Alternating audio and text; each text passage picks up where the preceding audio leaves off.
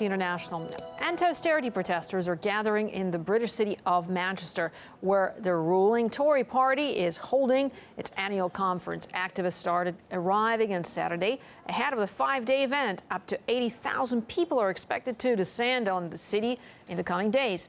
Isa Ali is in Manchester for us, and let's get more. Isa, hi there. Well, do bring us the mood from the streets. What's happening right now? Well, as you join us, we've reached the end of the official protest.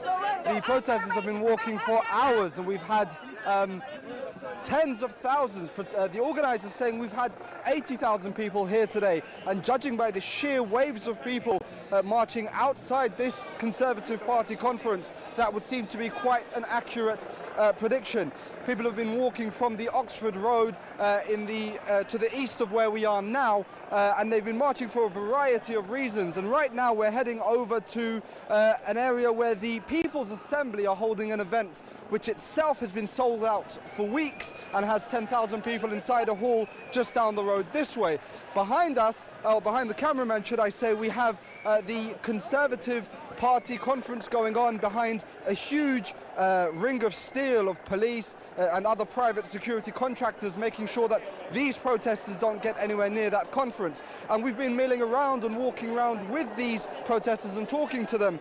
And as you're going to see now, many of them giving us very varying reasons as to why they've come out today to protest against the Conservatives.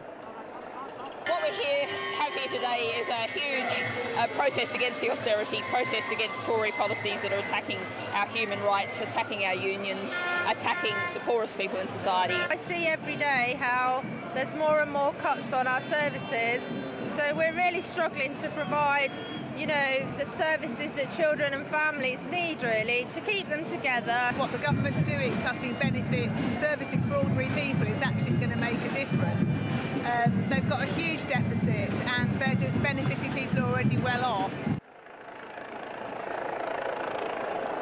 And many of these protesters really eager to talk to us and tell us about how upset they have been about a variety of things over the last 5 years of not just coalition government, but now, since May, the first majority Conservative Party for decades. And many of them seeing the Conservative Party policies as being an attack on the poor and vulnerable in this country. But we've also seen many people, plenty of people, wearing pin badges with the name of Jeremy Corbyn on them. And it's clear that his recent election as the new leader of the Labour Party has really invigorated this movement, and in particular the left in this country, in order to start a movement against the austerity measures of the Tory party. All right, so thanks very much for this update live from Manchester.